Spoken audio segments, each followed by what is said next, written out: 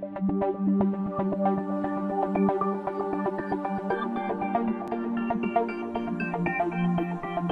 is Miss Black, and this is Open Campus Math 102, and we are now in Module 10, and this will be broken into two parts. In this module, we have two more definitions to learn. Our definition today is called a one-to-one function. Now, we've already heard the word function before, so this is going to go more in depth, what it means to be a one-to-one function. So let's go back to our notes, please. So if you look at Module 10, we have to define some vocabulary words. The first word we want to go back over is what the word function means. So, the definition says a one-to-one function is a function in which each y value in the range is associated with only one x value in the domain. The key word underlined is function. So we got to go back to previous modules and make sure we understand what the definition of the word function meant. Remember we talked about it with sex? We said a function meant every girl can only date one boy. So in the math world, the girls are the X's, just like the X chromosome. The boys are the Y's, just like the Y chromosome. So in math, to be a function, that means every X value can only be paired up or matched up with one Y value. Every girl can only date one boy. We said every girl had to be different. So if you look down at my first example here, f of x equals, you'll see three ordered pairs, 3 points, 3 relations. All those words mean the same thing. The first thing we got to decide is this a function? So if it's a function, every girl, every x, has her own boyfriend, has one boyfriend. So our x values are 1, 2, and -2. We have 3 different x values, 3 different girls. And they each have their own y value. It doesn't matter what the y values are. We have 3 different girls. So this is a function. So to even be one-to-one, you got to first make sure you have a function where all the x values are different. Now, it says to be a one-to-one function. Not only do the x values, the girls, the domain have to be different, but it says each y value in the range is associated with only one x value. So that means every y value also has to be different. So our definition of one-to-one function is very specific. To be a one-to-one function, the x values all have to be different. That makes it a function. But the y values also have to be different, and that makes it one-to-one. So again, if you look at this example, what are your y values? Your y values are 4, 3, and 4. Are they all different? No. The 4 repeats. So because the 4 repeats, even though this is a function, it is not one-to-one. So it's very important that you understand. We are being very specific with this word function. We're now saying what makes a function one-to-one. To be a function, all the domains, all the x values, all the girls have to be different. To be a one-to-one function, not only do the x values have to be different, but all the y values, all the ranges, all the boys have to be different.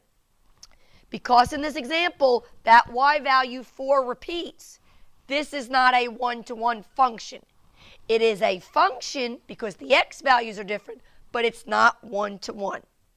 Okay, let's go to the whiteboard and try some examples. Okay, so if you look here, I have 4 ordered pairs, 4 points, 4 relations. All those words mean the same thing. What I want to know is if this is a one-to-one function. First of all, we got to make sure we understand what the word function means. The definition of function means every x value is different. So let's look at our x values. Our x values are 6, 4, 3, and 8.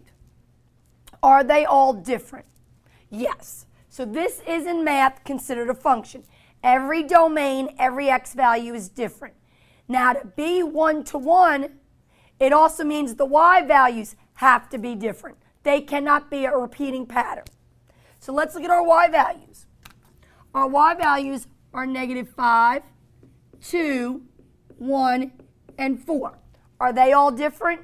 Yes, they are. So we would call this a 1-to-1 function.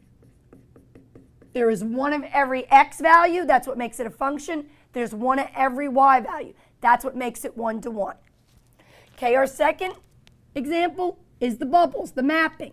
Remember, the first bubble is your x values. The second bubble is your y values. If you would like to write these as ordered pairs, I would do so. So our first x value is 2, and it is matched with the y value 13.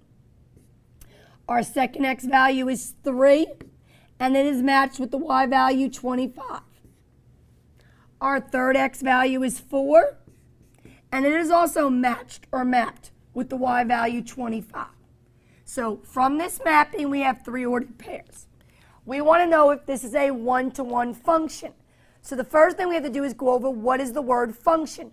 In math, function means every x value, every domain is different. So let's look at our x values. Our x values are 2, 3, and 4. They are all different.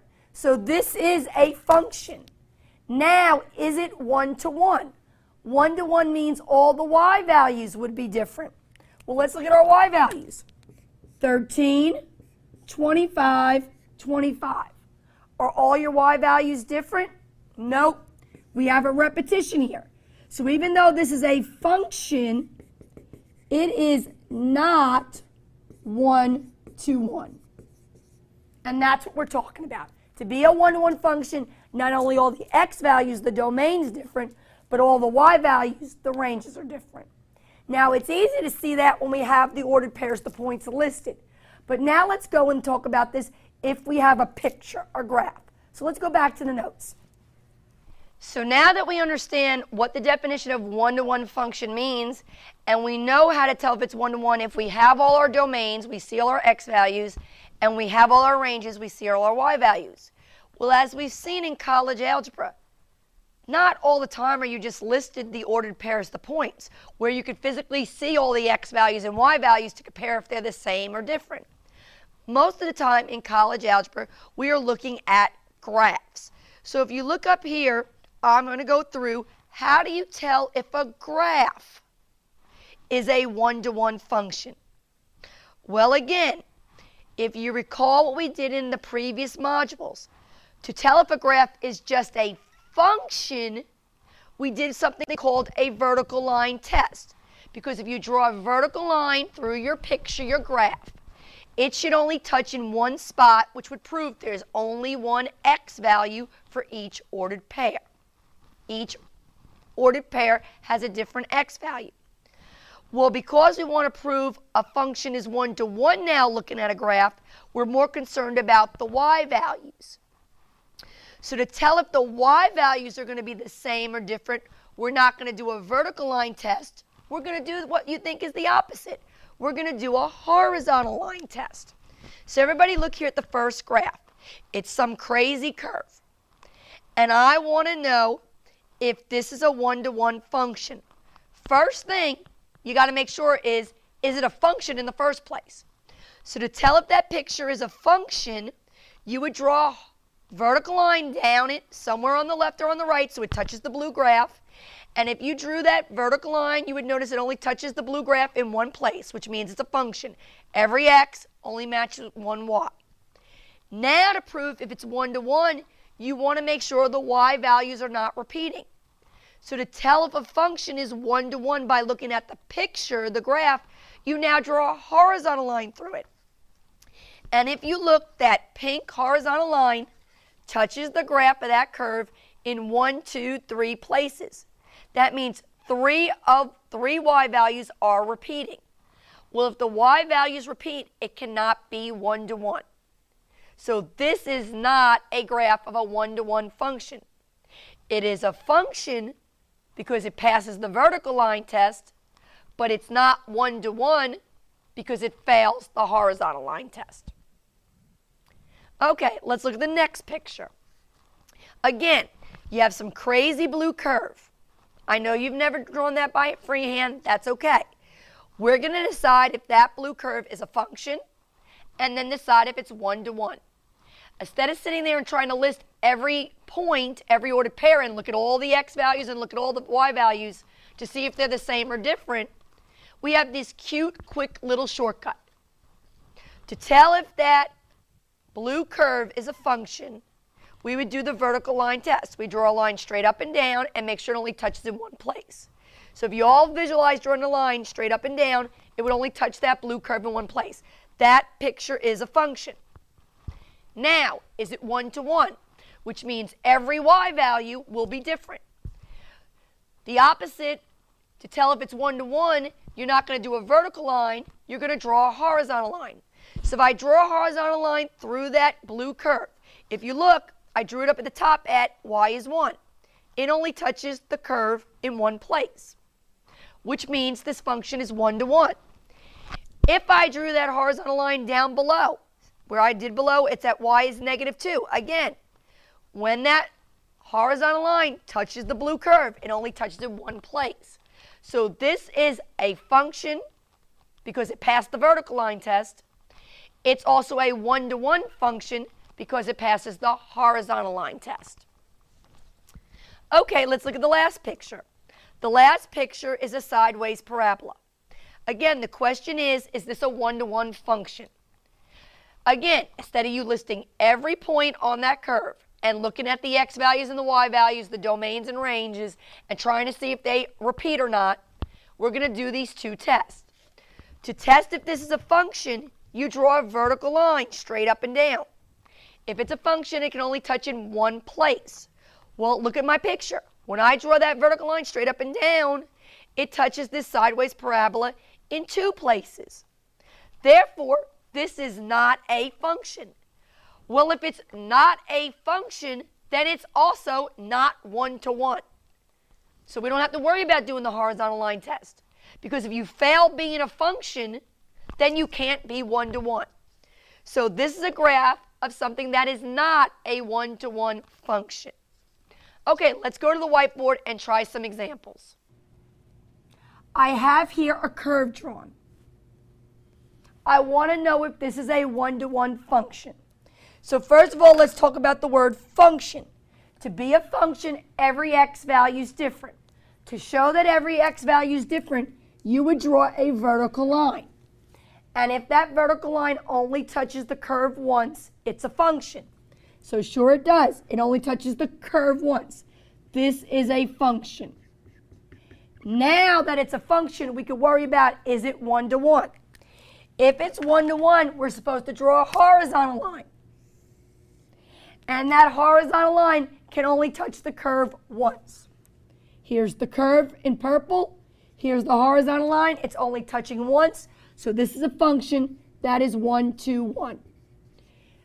This proves every x value on this curve appears once. This proves every y value on this curve appears once.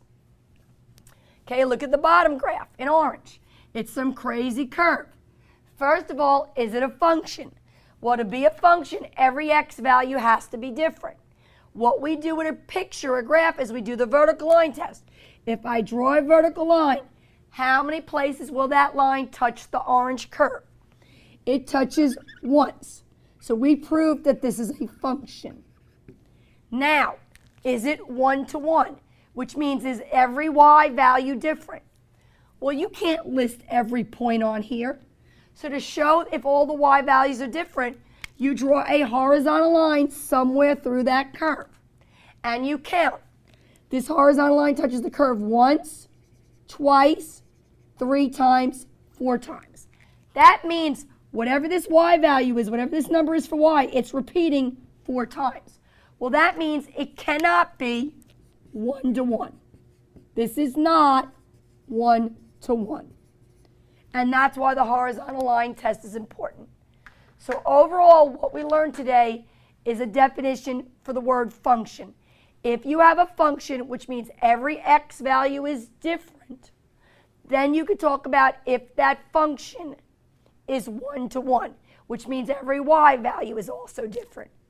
we can look at the points and look at the x's and y's and see if they repeat or not. Or we can look at a graph and do a vertical line test to prove if it's a function and do a horizontal line test to prove if it's at 1 to 1. Okay, I'll see you in the next module.